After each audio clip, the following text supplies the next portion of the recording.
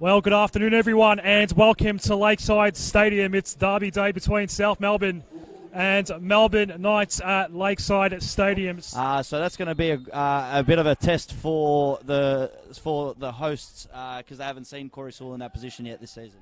Well, wherever you're watching us, sit back, hope you're warm, and enjoy the next 90 minutes between the two biggest rivals in NPL, Victoria, and already an early attacking chance. Salados already! What a start for South Melbourne! Jerry Salados with the finish outside the box. Wow! Well, I mean, Artem, 19 seconds into this contest. We said that both teams have something to play for. Franic, but they're going to have to be patient. They're going to have to work their midfield as Albano looks to get through here. Got beaten to the ball, though, did Gian Albano. Awfully looking to win it back for Knights, and does. Gets away from two South Melbourne defenders, does send the ball in now. It's a very good ball as well for Watson, and then the shot! And we're level! Mohamed Awad with the finish, and it's 1-1 early at Lakeside Stadium. Well, the ball comes out to Hamish Watson, and it's going to tell you one of two things. It's either a goal or he's going to look to put it in for a teammate in a better position, and he found Mohamed Awad back to square one, so it'd be great to see how the two teams react now because Knights don't want to end up in the same position as Salados breaks. He's onside, Jerry Salados. The goal scorer went forward at back post. Jurkovic couldn't clear.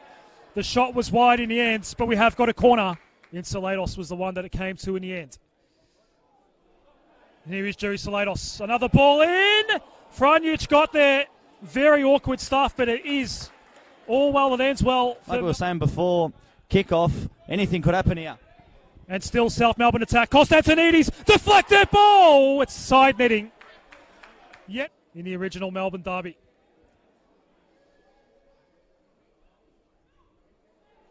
Here's Norton. Did score in the first derby. Across the face of goal. Was an open goal for the Knights. And Bryce goes to Awad. Onto the left peg. Straight at Dino. It was a dangerous ball though. Watson and Albano had an open net and goes well over the crossbar. A huge opportunity goes begging for Melbourne Knights. The light, you will see that it has not stopped raining here as Jerry Salados makes a move. Yeah, it's not a night to be wearing the mould. Salados goes back on the left and the header from Marafiotti.